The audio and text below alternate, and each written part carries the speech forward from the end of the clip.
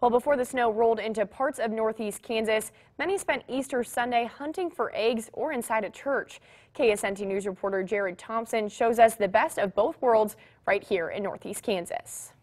First Christian Church is one of several places in northeast Kansas having worship for Easter Sunday. But let's take a look inside to see what this day really means to people.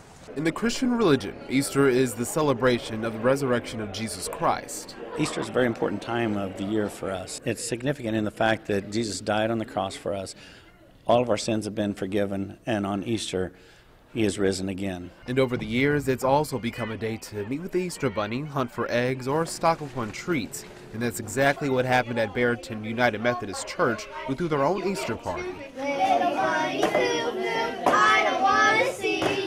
And one of the most exciting times for kids was this Easter egg hunt, because you can't have an Easter party without one, right? I like when we do the Easter egg hunt, and I like the decorations. And besides that, kids played games, made cookies, and also some crafts. It's a fun family environment. They work it really well, so you don't have to worry about kids rushing around, and everybody's safe, and it's a fun, safe environment to have the kids on a wonderful Christian holiday. So from everyone here in Barrington to you at home, we want to say Happy